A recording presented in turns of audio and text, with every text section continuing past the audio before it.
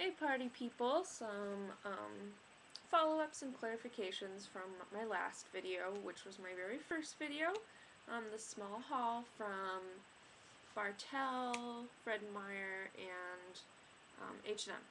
So the biggest things we got to talk about are the two things I left out of the haul. I had them hung up over here, and I thought I was being clever, and that would help me remind it, but I was just so focused on you guys that I didn't even pay attention to them. So this was the big excitement of the day.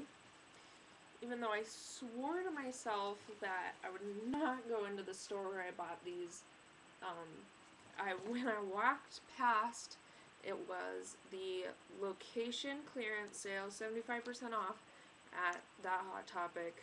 I spent way too long in there, but I did find these jeans. They're stretchy. They're size 36, they're size 36, which is not what I normally wear, but since the style is really stretchy and skinny, I think it just worked out.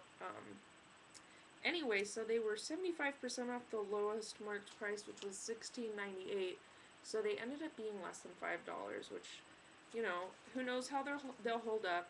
I'm not sure. I haven't had this brand of pants before. I think they're just kind of a generic Hot Topic brand. They're by Social Collision.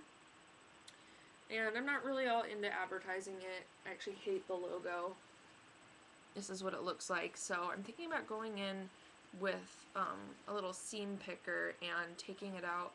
And I'll probably do that before I wash these because they do have a really dark wash, and I would hate for the color to wear unevenly. So that's my plan.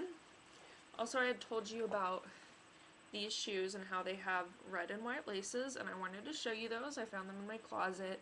They were hiding from me, but they kind of remind me of a ladybug. I just think it's really cute for spring. I also got this great belt. I don't have any skinny belts that aren't for wearing, you know, around my midriff. Like, you know, you can't quite see it on camera, but this is the only one I have. It's this purple real leather. I got it at American Eagle for about $8. I think clearance there was 70% off, all red lines, something like that. It may only have been 50, but yeah, it was 50, but it was a really great deal.